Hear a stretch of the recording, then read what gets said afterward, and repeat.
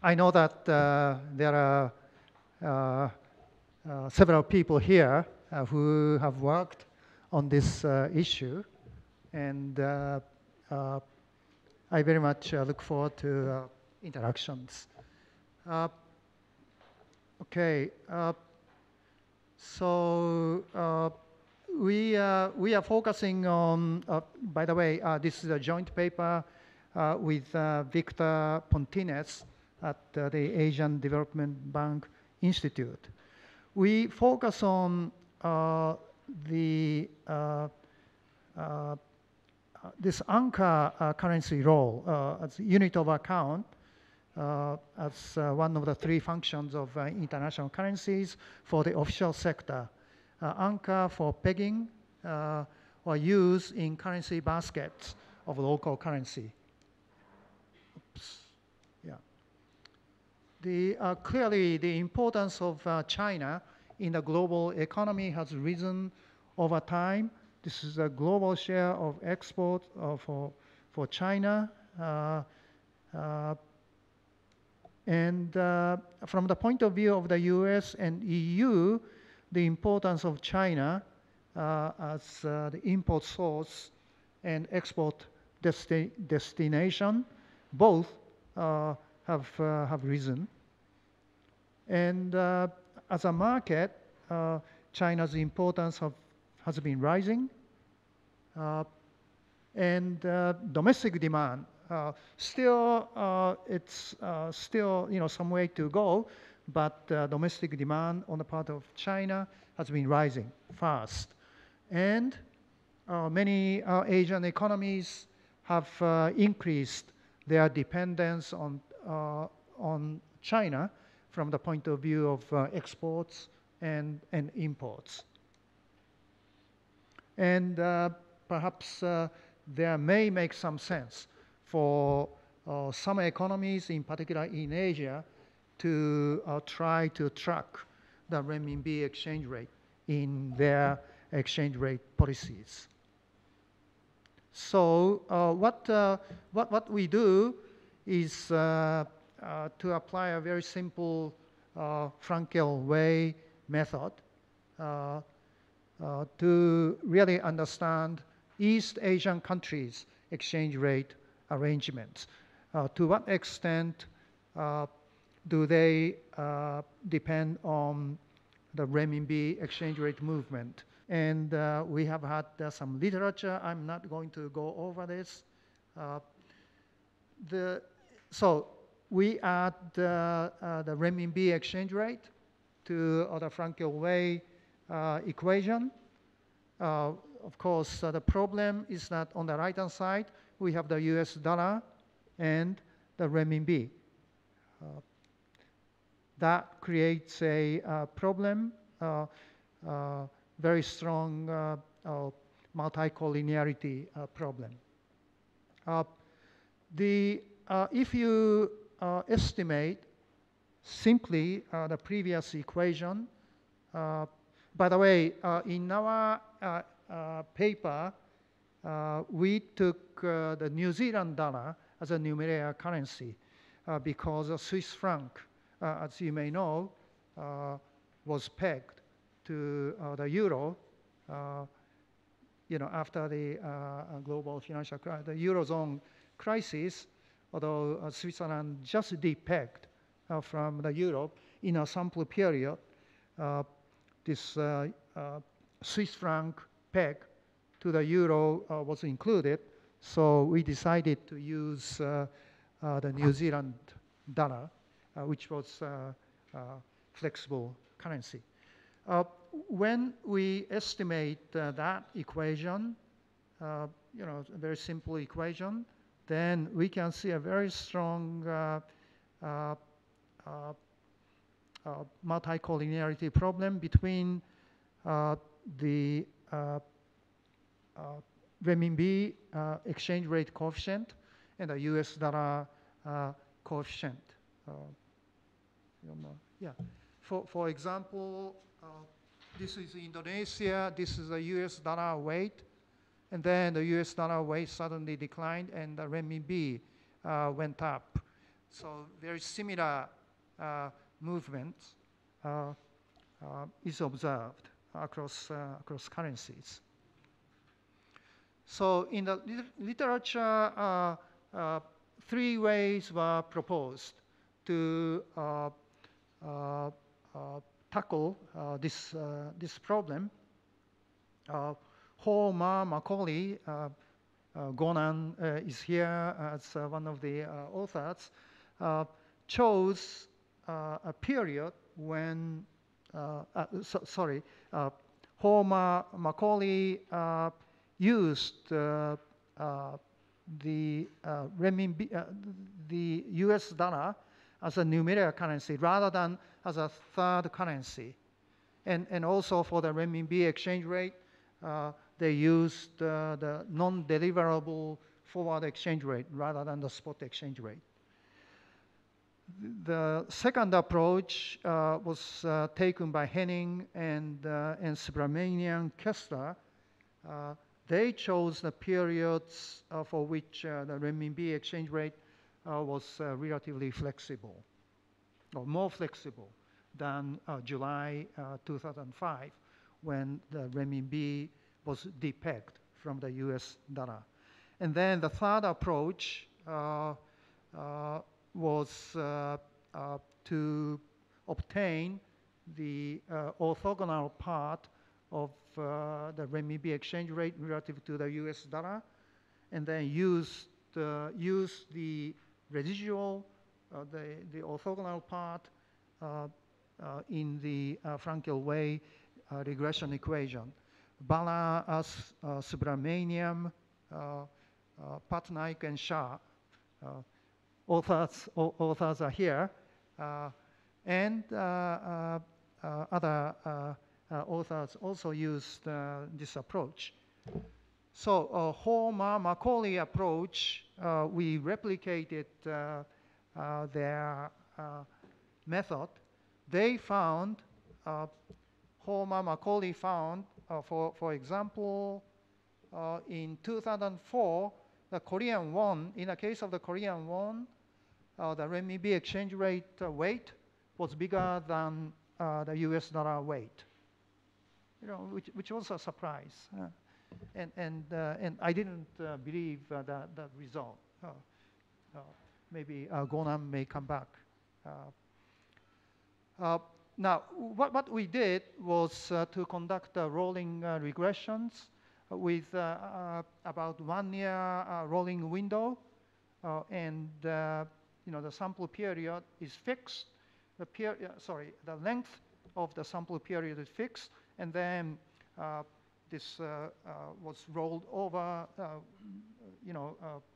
daily, using daily exchange rates, and then so this shows that the renminbi exchange rate in red and blue, the US dollar exchange rate, very highly multicollinear, very unstable.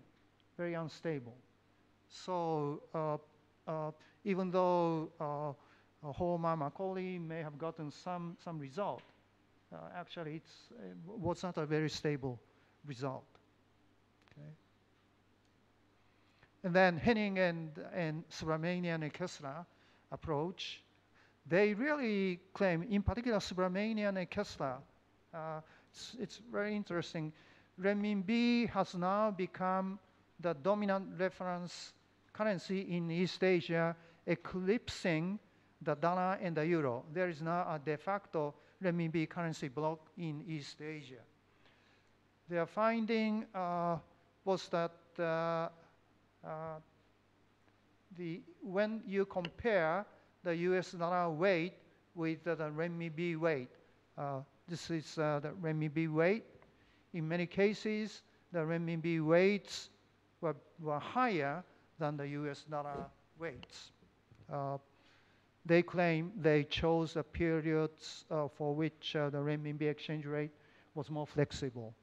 But then when I saw this result, I didn't trust that the results were right. So again, conducting rolling regression, the shaded period was a period when, say, Subramanian and Kessler said the renminbi exchange rate was more flexible. But you can see a great deal of multi-collinearity once again. The coefficients are not very stable. Okay?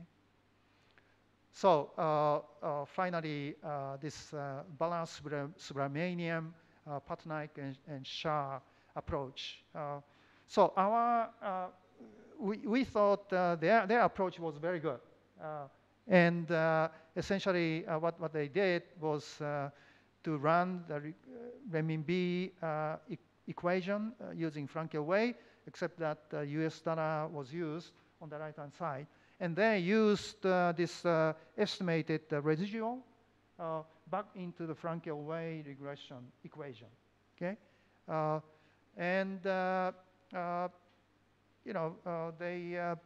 they got some interesting result, but their results showed that US dollar coefficients and renminbi coefficients were very, very high.